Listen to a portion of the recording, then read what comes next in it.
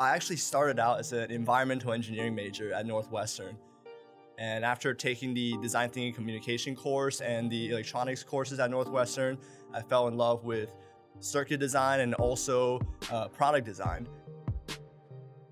I switched over to mechanical engineering, and after doing some more research in both the computer engineering department and environmental engineering department, now I'm going into a PhD in electrical engineering at Stanford starting in September. Throughout undergrad, I did research in the Wells Lab and Ka-Moa lab to design sensors powered by just microbes in the soil. And in my free time, I started a project to build a fully automated aquaponics system to grow both fish and plants on campus in the Ford Engineering building. I think what gets me motivated is making a difference and designing things that actual people use and have impact on people's everyday lives. So I think I really am attracted to kind of these multidisciplinary approaches to solving problems.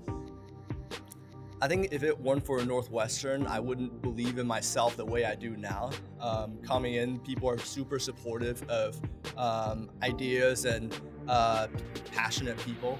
So I think as someone who's never done STEM in high school, I didn't really ever think I was going to be pursuing a PhD in engineering. But here I am. The environment here really helped me to become like who I am today.